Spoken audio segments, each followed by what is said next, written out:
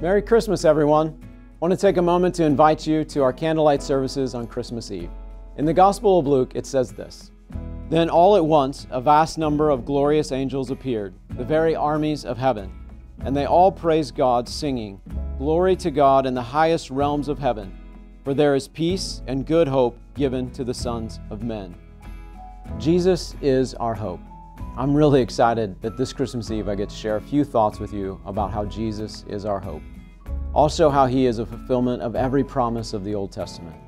Hope is what gets us through hard times. It helps us to set an expectation beyond our current circumstances. And this Christmas Eve, looking into Christmas morning, let's turn our attention to the hope that we have in Jesus. I'll see you there.